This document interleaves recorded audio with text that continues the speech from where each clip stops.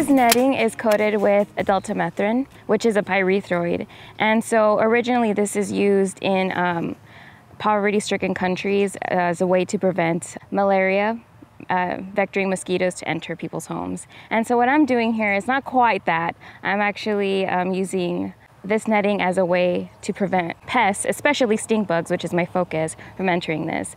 We have some shoe boxes that have antifreeze, and with that we are collecting any insects that hit the deltamethrin, which is supposed to be a dead-on-contact insecticide, and theoretically they're supposed to hit and fall. So those shoe boxes are supposed to collect both pests and beneficial. So we're trying to see what impact we're having on both. Currently, this is being used on brown marmorated stink bugs. So they're using this on apple orchards and peppers. It doesn't necessarily have to cover an entire commercial field, so you can have breaks of this netting in between certain areas. So you can have 30 feet and then like 100 feet without it. We're not here to eradicate, we're here to control. It's one of the most important pests in soybean. It doesn't occur all throughout the season, but when it does, it's the most important. It's when it's developing pods and they feed on the pod.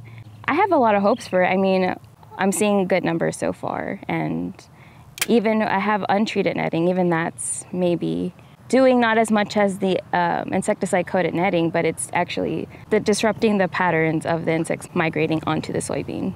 With this netting, we're hoping that we can disrupt the use of spraying, because spraying, not only do you spray on your target, a crop, you're also spraying whatever's around.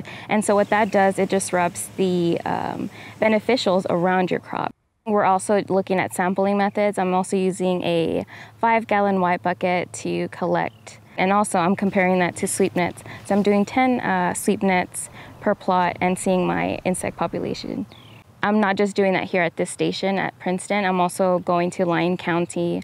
I'm going to McLean County and looking at their soybean and applying these two sampling methods.